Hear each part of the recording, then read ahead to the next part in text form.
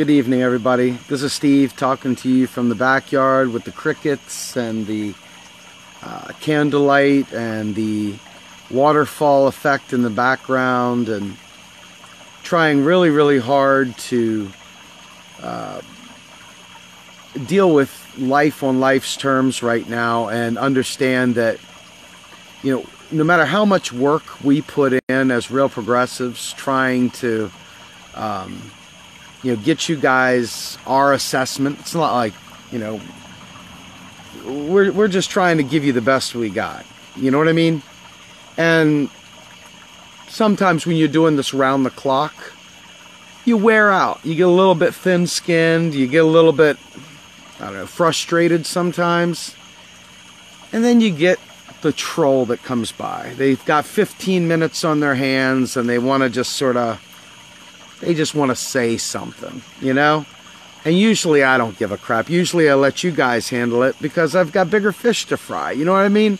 It's like I used to let that crap bother me, and then I said, no, I'm not going to let it bother me, because trolls abound, right?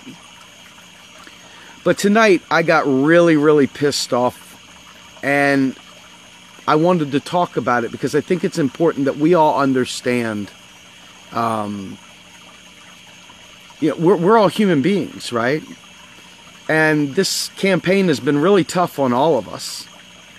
And when I post something, when we post something, we're posting it not as trolls. We really mean what we're doing. We're really trying very hard to make sure that we're putting out, important stuff. And we try to screen it. We try to make sure we don't use crappy sources.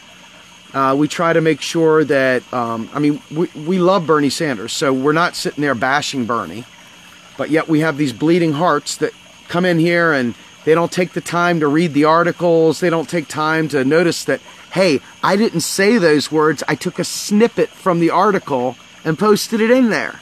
They think, oh my God, you said something bad. It's like, it's just the article, folks. It's just a frickin' article. Calm down, relax. But no, we've got these people, they're all, stop bashing Bernie, don't bash Bernie.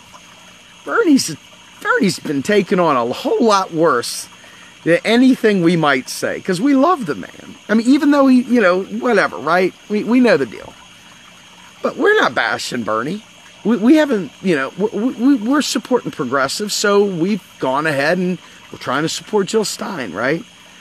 Today, I sat there and read the riot act, if you will, about the Green Party not being accessible for everyone. It hasn't opened the tent big enough for everybody, right? So I'm telling you, I'm voting for Jill Stein. I'm telling you, I am fighting and campaigning for Jill Stein. But I am also telling you, I want them to be successful. So I'm not one of these people that can't say something negative about my home team. I'm a Washington Redskins fan. I mean, do you know how many times I cuss on a Sunday afternoon? I mean, seriously, I'm a Washington Capitals fan. Do you know how many playoff series I end up choking myself to death because these guys end up choking and losing in the first or second round? I mean, I do that about my political people too, because I want them to be successful. And I want to be a part of that success in whatever way I can. So we put out something about Bernie Sanders getting a lake house. And I just took, you know how these moronic media things have everything broken up in pictures and ads and all this crap. I just wanted to put a nice snippet in there, which was the intro to, to give you a taste of the article and put it out there so that you guys could read it and discuss it. Well, I took the first section of the article before it went to the picture. And guess what? It didn't tell you, the little snippet I took out, didn't tell you that they were able to get the house with inheritance money. It didn't say it. So naturally, we're trolls. And people are tired of this page being trolly against Bernie. My God, it's like, banned!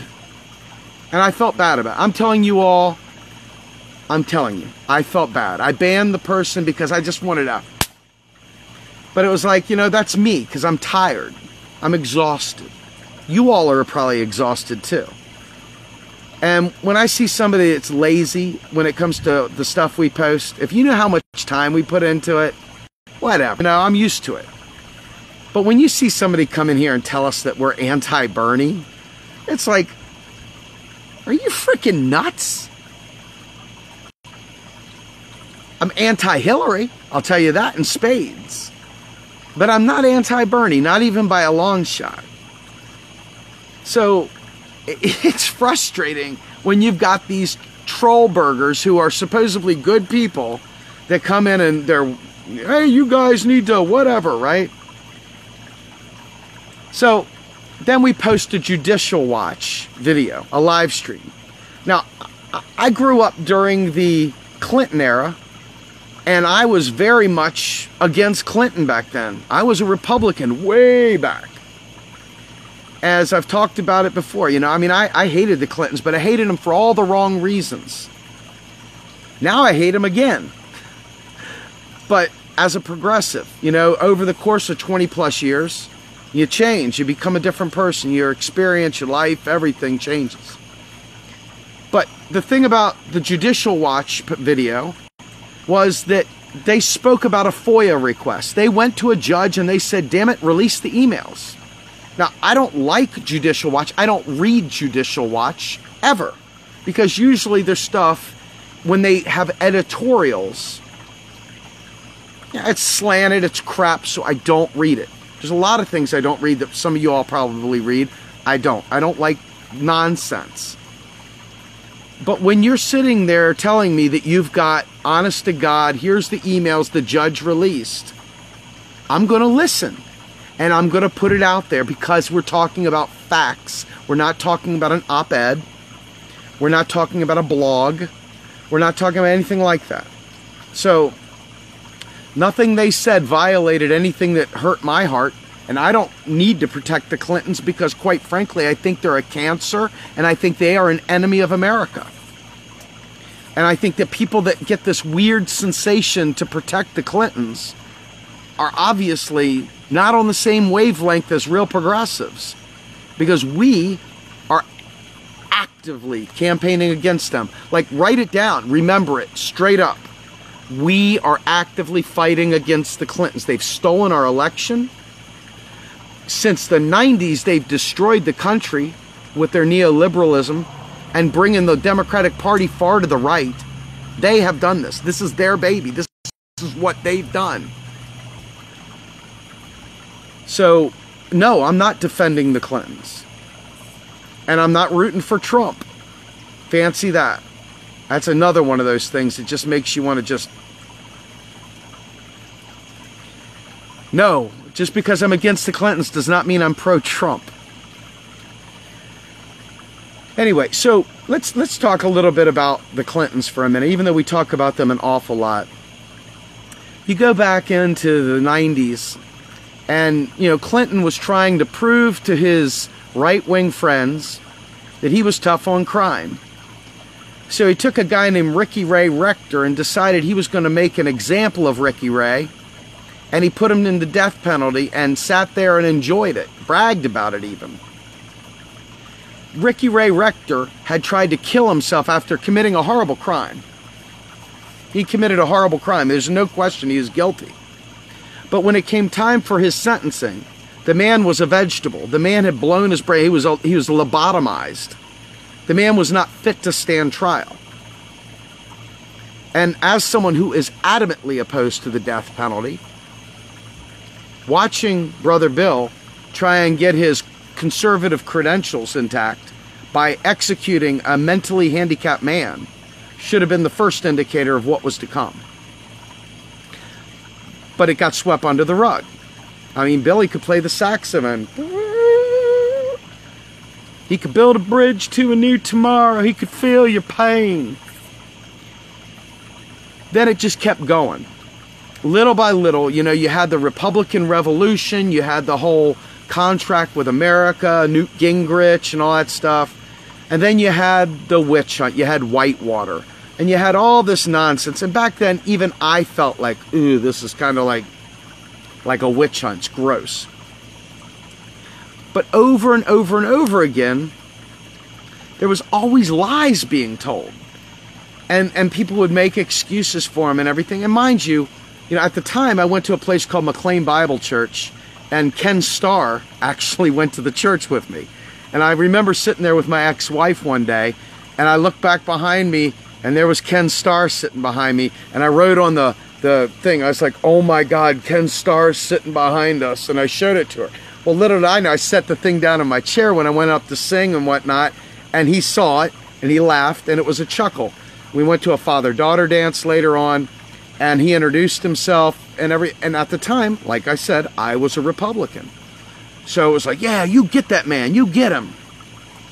Well, I felt like a heel after, later. But the reality is that was all that Bill Clinton had done, was like, gotten a BJ in the Oval Office. It wouldn't have been good, but, it would have been like, oh, whatever. He did kind of use his authority with an intern, which in any other circle would have gotten you fired, right? So, sorry, I had a little break in the connection there. But you think about that, and it's like, you would have gotten fired for it. I would have gotten fired for it. Any one of us would have gotten fired for it. So why is he special? Whatever, right? Not a big deal. It's not killing people. It's not whatever. But he made up for that, right? He went ahead and signed into law the crime bill, the 94 crime bill. And that crime bill was the impetus behind all the mass incarceration. Now, some will say that it started before that. The fact of the matter is that Bill Clinton took what should have been the opposition party to that and took them and put them clearly, squarely into Republican territory. That right there signaled the boll weevils had taken over the party again. The Dixiecrats were in charge. And that has not changed since. You've had moments where there'd be a little bit of a liberal something going on, but for the most part, the New Democrat has come into power. And that right there started with Bill Clinton. There's some other stuff with Jimmy, but I'm not going there. I'm really worried about Bill Clinton. So after he got through his crime bill, and, she said, it's a really smart and thoughtful, well thought out bill. I bet she would like to take that back, but it really doesn't matter because no one's holding her accountable for that still to this day. Anyway, so then, a little bit later, he's sitting there, hobnobbing with his newfound Wall Street buddies and everything else. Sidney Wheel, was a buddy of his from Wall Street and was telling him, yeah, man, you got to help sign away this Glass-Steagall, blah, blah, blah. So what does Bill Clinton do? He signs the omnibus package that had the Glass-Steagall removal. Some people say it was already gutted, but nonetheless, it was the symbolic death knell that Bill Clinton signed into law. You know what Bill Clinton did? He gave that pen that he signed it to that Wall Street robber baron. He gave it to that crook, Sidney Weil. W-E-I-L, I believe is the spelling. And they had pictures taken together and everything celebrating the repeal of Glass-Steagall. They did. He did. He celebrated it, right? Then he talked about making government efficient. We're going to make government small. Well, what he did was, in essence, austerity. He cut spending. He limited the amount of money going into the economy. Now, you guys know I can go on a ramble about the economy, but I'm going to keep it away from that because even though that's touching on this, it's not really what the point of it is. So, while he went ahead and decided he was going to, renovate the government, he was going to fix it, right? He had what they call a disruptive technology going into place. And that disruptive technology was the commercial instance of the internet. The internet, ARPANET, all that, DARPANET, and all that good stuff had been around, since the 60s and 70s. So it wasn't new. But the commercial iteration, the commercial utilization of the internet began in Bill Clinton's era. And then the joke, of course, that Al Gore created the internet. But that right there, that disruptive, once-in-a-generation technology covered up a lot of the ills of Bill Clinton's austerity measures. But then something happened. Around 98, 99, things started shifting a little bit. You're getting up for Y2K. All the IT investment was going berserk, trying to retrofit. I don't know if any of y'all remember this. I was in IT, so I remember. But they had the 2-digit year code instead of the 4-digit. So all the IT programmers are in there digging up the old COBOL code and stuff, and they're updating this date. And everybody was scared to death that all the computers were going to come crashing down. It's a big deal. Well, all of a sudden, all these companies that were propped up didn't have a single customer, not a one customer, some of these places, like walkingthedog.com. All these .coms just out of the blue, right? There was all this venture capital going everywhere. People were getting money for nothing, man. They were building these huge networks. Everybody was freaking getting fat and happy. Cisco stocks were through the roof. Everything was like, wow, man, we are living La Vida Loco, man. This is like Camelot. And I was in sales at the time, so I was really, really loving life for a little bit. Traveling all over the country, getting to see the world, 5-star restaurants, you name it. All over the country. Lots of time in Los Angeles. Got to really enjoy my life, right? And then it came to I started seeing it before everyone else because I was in the IT industry. As the IT industry started consolidating and all those ISPs, if you remember all the millions of ISPs that used to exist, they all started consolidating. All of a sudden, you had your PSINet stadium where the Ravens play. All of a sudden, PSINet, which had been cobbled together by 100 different ISPs and never integrated, they went boop, boop, bye, gone. And then AOL started vetting out. They just started going crazy. And all these different .coms going down the drain, left and right and center. So I jumped ship, got out of ISP markets. But that was when Bill Clinton left the White House and went over to W.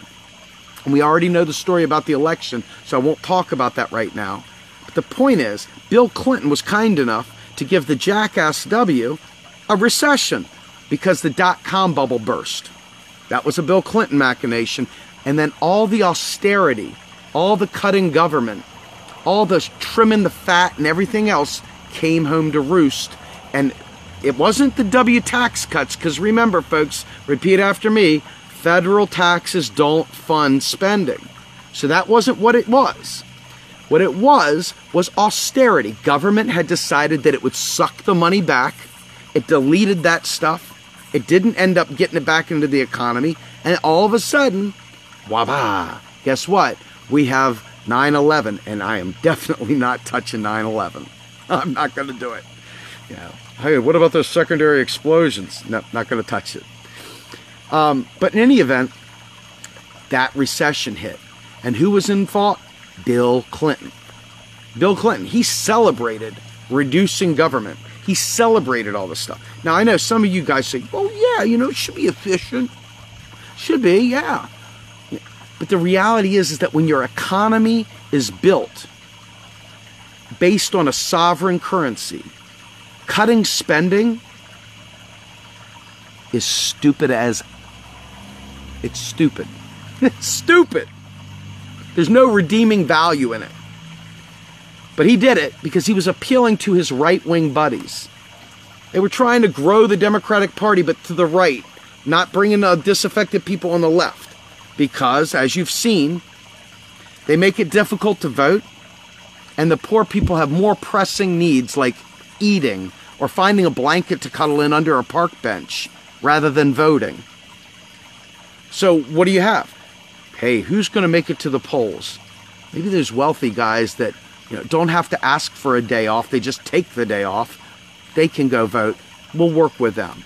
They got the money. They'll keep dumping it into my campaign. That's where we'll go. So, voila, you've got the W era. Everybody loved W at first. Hillary voted for his wars. All the different... She tried to set us up for frigging making it impossible to default, like, on credit cards and bankruptcies, and trying to make it really tough because personal responsibility. Okay? So we had all this stuff. Her little meddling in the Senate. She got a couple roads renamed? She did nothing in the Senate. Nothing whatsoever. But she fattened her purse. She made lots of connections. She grandstanded. She carpetbagged from Arkansas up to New York. And then all of a sudden they started the preparation for the coronation. she was going to be the first woman way back then. Way back then, they were planning this stuff. So, what do we got? We got her all of a sudden negotiating how she's going to be president in 2016, back in 2008. Back when Obama kicked her butt, you had a situation where all the press was put onto a plane. They were taken off with the expectation that they would have Obama with them. But in reality, Obama and Hillary were out somewhere else discussing their plans and how this handoff would occur way back then. Now remember, Obama said she'll say anything and change nothing. He called her Annie Oakley. There was all kinds of stuff he called her. He pretty much hit her in the mouth too, and rightfully so.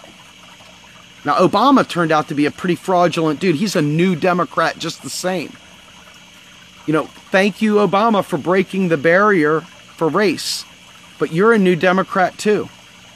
You're a neoliberal, Obama, and you're a neocon. But regardless of that, this is about the Clintons. So the Clintons, once again, paved their way to get to the top. And in the meantime, their foundation, their foundation comes to play. And they use all their connections, all the Secretary of State stuff. You know, she gets in there and she starts shucking and jiving. And she made a lot of promises. A lot of promises that she would not use the Clinton Foundation or partake in that stuff while she was Secretary of State. There's a letter that says it. She promised she would, that was the agreement. The Clinton Foundation would not have access to the office of the Secretary of State. And yet now, the same email or the same post from Judicial Watch that we put up earlier that shows, in fact, that she did with her girl, Yuma, okay? They actually did exactly what they said they wouldn't do. And they peddled out favors from the Secretary of State to the Clinton Foundation. And it's documented. We're not even talking about like conspiracy at all. This is not like, I wonder if they did it. No, they did it. They did it. And they have dullards. I mean, stupo dullards, even today, that are saying, that's a right-wing smear. No, it's a truth deal. It's all about truth. It's just truth. It's a truthy thing. And if truth is going to suddenly be equivalent to a right-wing smear, you're really setting the stage for some bad stuff. You don't want that to be the case. You want truth to be truth, period. You don't want it to be a partisan deal. You just want it to simply be truth. Was that the email, yes or no? Yes, it was. Okay, it's not a smear then. But didn't the Russians hack the DNC? I don't care. Did the emails say what they said? Period. Yes or no? Did you conspire against Bernie Sanders? Yes or no? Yes, we did. Okay, that's it. I don't care if it was, Reagan from the dead. I don't care if it was Putin. Hell, I don't care if Nixon found a way to go, I'm not a crook and did it. It's either true or it's not true. And it was true. So, I don't care if it was a right-wing group that found it. Sometimes the enemy does our work for us. Why is that? Well, let's get to my favorite subject. The why I'm never Hillary. As a real progressive. And I mean, folks, I'm like ready to go friggin' big gov. I mean, full-on socialism in my mind on it. But I won't go that far. I'm just going to say, bottom line is, I am not a righty. The Clintons have absolutely stolen this election from us. And we've proved it time and again. And there's more proof coming out every day. It's like a constant thing. And yet there's people sitting there telling us that if we don't fall in line with Clinton, that we are somehow or another right-wing trolls. Whatever, man. If that's your definition of a right-wing troll, you got real issues. And I'm not so sure that Facebook is something you should be on. Maybe you should be in re-education camps at your FEMA camps. Maybe you should be in a FEMA camp, you know? The truth should not be equivalent to a right-wing smear. I can tell you right now, when the right wing brings a snowball into Congress to talk about climate change, then you can tell me it's a right-wing smear. That's ridiculous. But truth is an email. Here's an email. And again, who cares if it was Putin? Who cares? They're doing God's work if they're producing truth. But back at the ranch, if Clinton gets in the White House again, the same people that think everything that has been said about her is a right-wing smear, those same people will do that for the next 4 to 8 years too. Every single frickin' scandal those parasites do will be dubbed a right-wing smear. There will be no accountability. Look at John Lewis. That man shamed himself. If I could see him face to face, I would look him in the eye and say, "You, sir, are a charlatan, man. You are a snake. Don't you remember the fight you used to be in? Would you arrive? What are you, John? Let me pull the ladder up behind me, Lewis."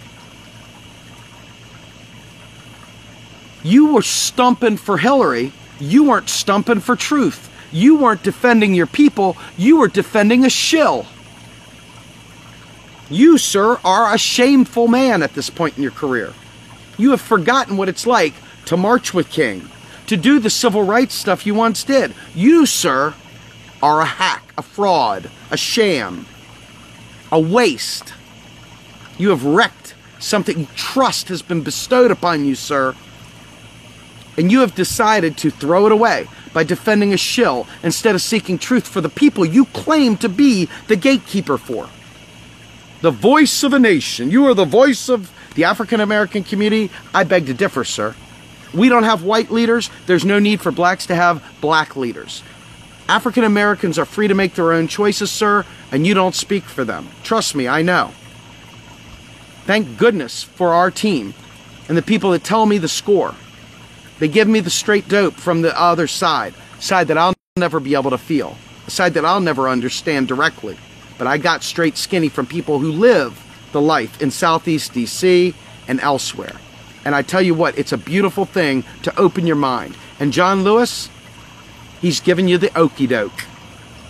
And that okie doke is what you can expect the Democratic Party to do every single time that Clinton fucks up. Excuse my français.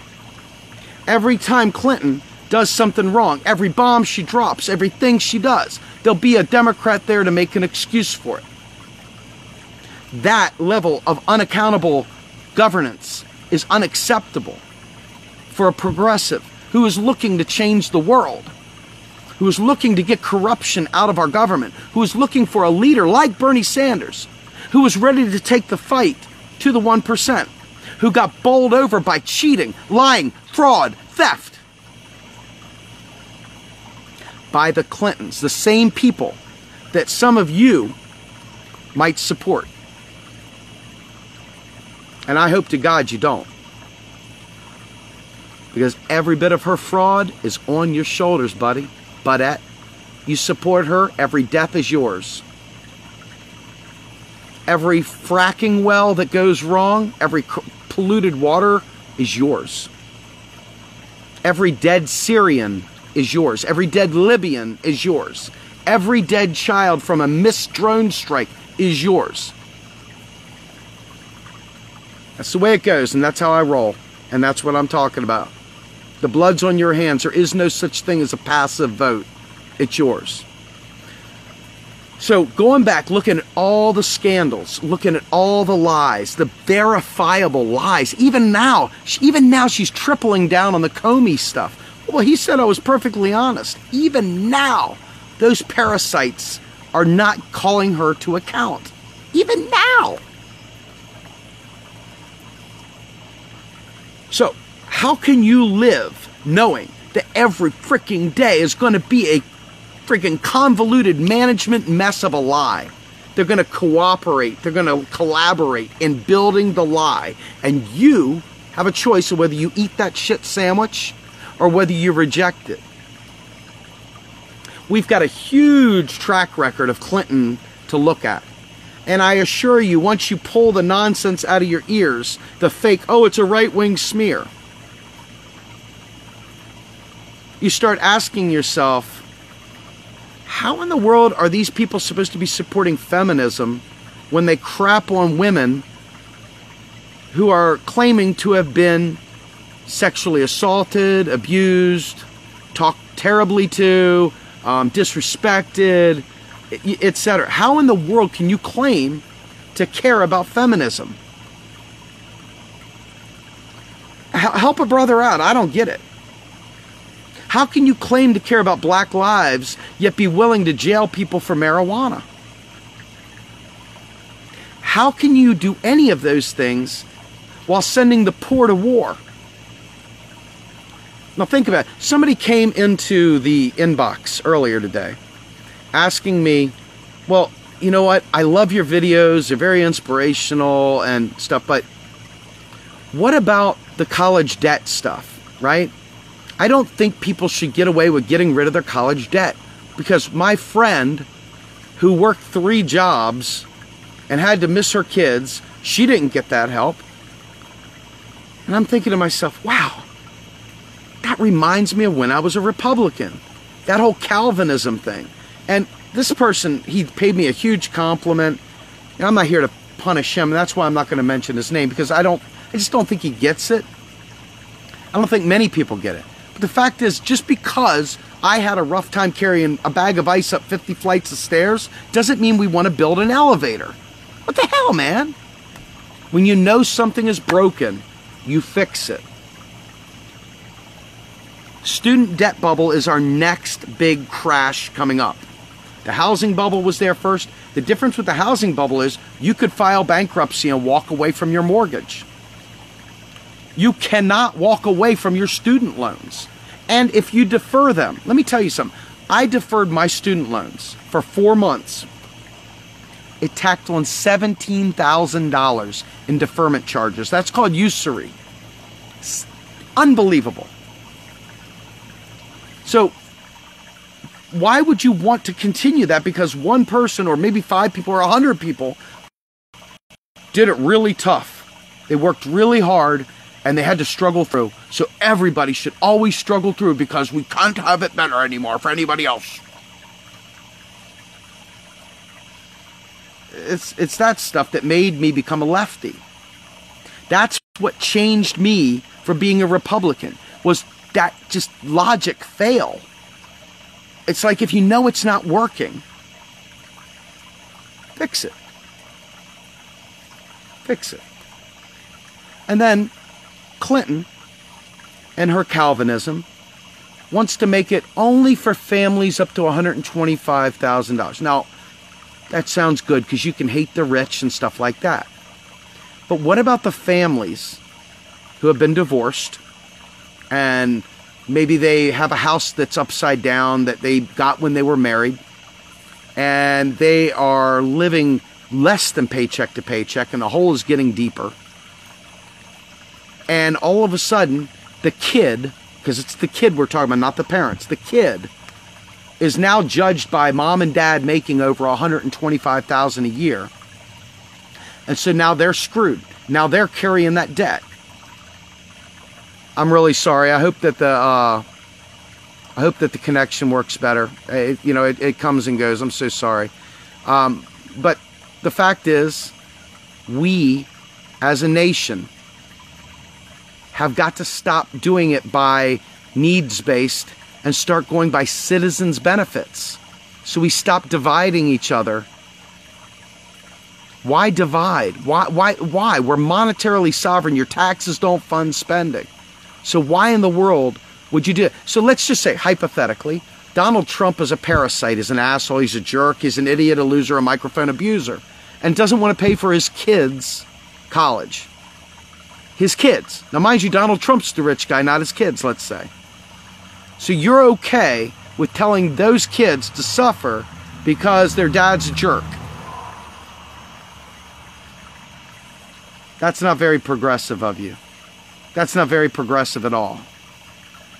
It's stupid. Kids should not suffer for the sins of their parents, and they should not suffer for the victories of their parents. They should not be judged by the basis of their parents' accomplishment.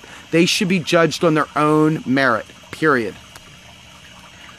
Donald Trump's kids, the minute they start saying stupid things about birther stuff and everything, then his kids are judgeable. But until then, they're just kids, right? Think about that. Stop trying to make things difficult on Americans. Stop heaping crap on the poor. Stop worrying about the stuff, because we can get a lot more done if we stop trying to be punitive. Stop trying to hurt people. Stop trying to exact revenge. And that's what Clinton is doing. Clinton is saying, we'll do it for some people. And that way the person at $126,000 a year, not 120, but 126, they're cut out. They're cut out.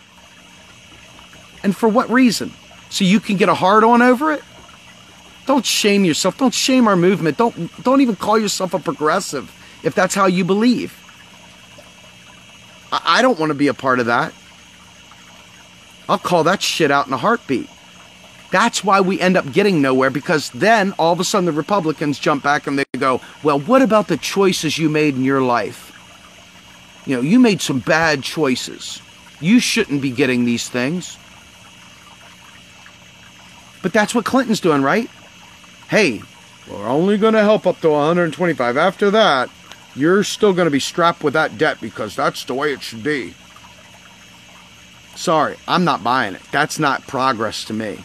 That's yet another division. And then they'll tell us, well, you don't have anything to worry about. We solved the healthcare problem by giving you your Obamacare. Really? You're going to tell me that you've given me healthcare that I can't afford? My prescription medicine is still too high. I can't afford the copay. Because I'm on a bronze plan, I'm stuck with a $5,000 annual deductible, and you're telling me to shut up and eat my peas because you've solved health care. That is the problem with the Democratic Party. They get a little frickin' victory and they want to ride it for another 20 years. Suffer. Shut up and suffer. Just shut up and mind your business. Eat your peas. So, looking back at all the stuff I talked about with the Clintons, and I'm not talking, I didn't go into any crazy Vince Foster stuff. I kept it on the up and up. That doesn't mean that Vince Foster wasn't murdered or whatever. I just didn't go there because it was irrelevant. There's enough real shit to focus on with the Clintons. That they destroyed the economy.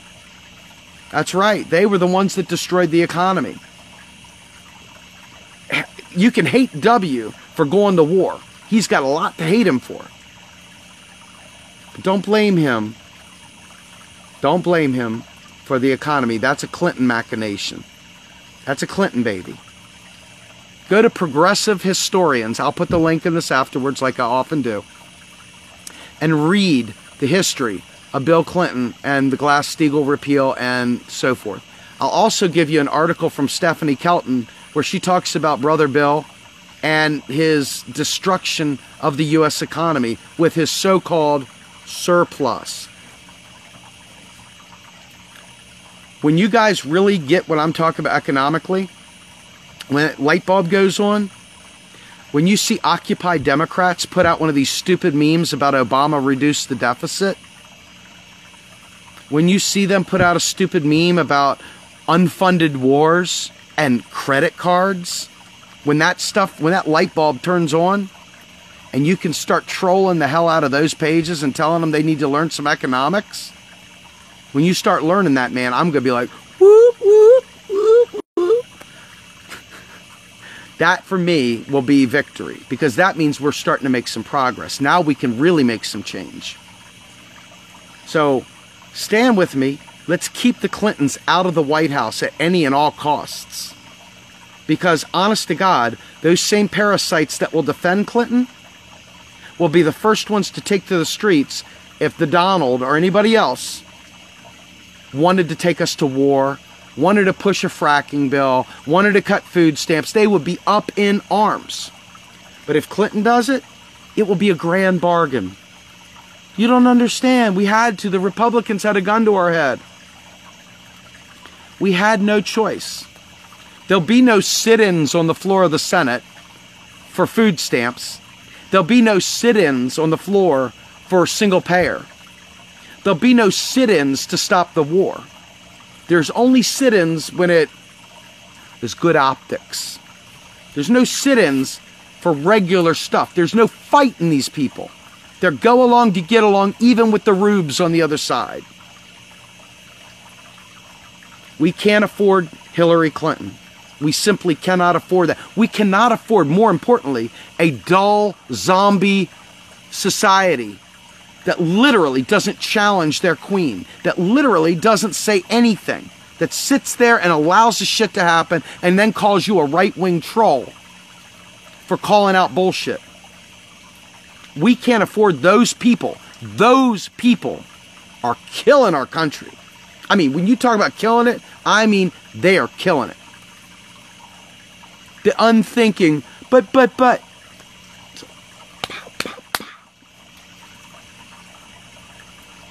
They're killing our country. Whenever you hear them talking about blocking Trump, just remember, Donald Trump to progressives is what bombs are to terrorism in the Middle East. He's like freaking fertilizer, man. Fertilizer for trolls. Fertilizer. That's right. He is probably the only thing left to ignite this revolution, sadly. I will not vote for him. He's a disgusting human being, but he's a prop. Hillary means it. She really wants this. Oh my God, her life won't be complete if she can't be the first woman president. Seriously, I mean, dead serious. She's like, she probably gets constipated thinking about it. It's like, oh, and you know what? I am all about breaking that ceiling. I used to be all about Elizabeth Warren, but I know she is a honest-to-God, bona fide sellout. She really sold us down the river. But I do want another woman in there, and that is Jill Stein. Now, if Jill can't get it, I at least want to help them get over the top so that they can get on the debate stage to keep our issues alive and well. I want to be able to give them matching funds so we have 4 years of preparing to get ready for the next run instead of waiting till the last minute. I want to make sure that we are beating the streets with the Overton window so that there's nobody thinking that healthcare for all is pie in the sky. That's why I'm going to, every day I get a chance, I'm going to talk about economics so that you guys tell 2 friends and so on and so on and so on and so on and so on. Because in 2020, I want to make sure that we are able to have our revolution on steroids, ready to spend money like madmen, like drunk sailors. I want to get this country back on its feet. I want true, honest-to-God, middle-class jobs. I keep talking about underwater welding. I know people that are frickin' rolling in cash, and they're blue-collar. They never went to college a day in their life. They learned a trade, and they are making bank. They don't use fancy words. They just go underwater and weld bridges, man. They weld bridges. These guys are making bank, and that's infrastructure spending. We can do it, man. But we can't do it if we allow Clinton, who, if you look, seriously, please trust me on this. She's already talking about we gotta cut spending. We gotta balance. She used to be a huge balanced budget hawk. Balanced budgets are economic treason. That's right. Economic treason. They take away our ability to react. They take away our ability to absorb shocks in the economy. They take away our ability to react and save the 99%, because all the other people, the businesses and stuff, they don't need the protection. They've got enough buffer to survive shocks. We don't. We're paycheck to paycheck, man, hand to mouth. When the economy tanks, we tank. Except for a few people who made good decisions. We need an economy that works for all of us. We need an economy that we can believe in and we can rely on, and that we don't feel the fear of layoff every 5 minutes, so that we can, I don't know, do something with our kids, go on a field trip with them, chaperone, help them with a Pinewood Derby, go to the kids' softball game, coach the volleyball team, teach an art class with your kids. Parents are not able to do these things because life is too damn hard right now. It really is. When I grew up, my father was able to coach my baseball team. He was able to lead the Boy Scouts and Cub Scouts and Webelos. My father worked a full-time job, but when he left his job, he was able to be dad. We got to get back to where parents are able to spend time with their kids, where we're able to be families again. And right now, life is too freaking hard. Some of you out there probably leading a pretty charmed existence. Maybe you got your Benz, maybe you got your Lincoln, maybe you got your BMW, your Beamer. And hats off to you. I don't deprive anybody of good things. But that isn't the case for everyone. We don't all get to go to the Bahamas for a month. We don't all get to go to Cancun, the Isle Mujeres, to go ahead and have a swim. People should be able to have some downtime. You need to recharge the batteries. We need to organize. We need to work with groups like the Progressive Independent Party, who are trying to unite progressives under one umbrella. Keep the tribes together under one umbrella, so you can be the People's Front of Judea and you can be the Judean People's Front. And we can all still work together. And there isn't all this nonsense of bashing, somebody that's slightly not right. Maybe they don't eat a certain way, or maybe they don't talk a certain way, or whatever. We can all still unite under the big tent, and we can make real progress. Anyway, I feel much, much better. This is one of those streams that was more for me than for you. I needed to get that off my chest. So I appreciate you all being my therapist, letting me lay on the couch, let me vent my spleen, and let me feel a little bit lighter than I did when I was ready to strangulate the trolls. Come on, guys. I love you. Hey, have a great night. Smoke a bowl. Enjoy your night. Kiss your kids. Talk to you later.